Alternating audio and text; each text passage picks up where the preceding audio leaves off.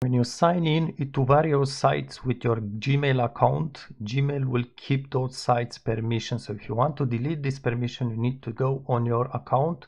Basically, you just go on Google and type my Google account. It's my account google.com. Just click this link, brings you to this page, and right here at the top, enter third party, and you have this link, third party apps with account access.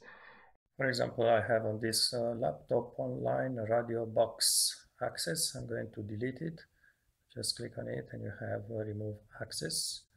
Also see what the site is seeing on your account. Just click to remove.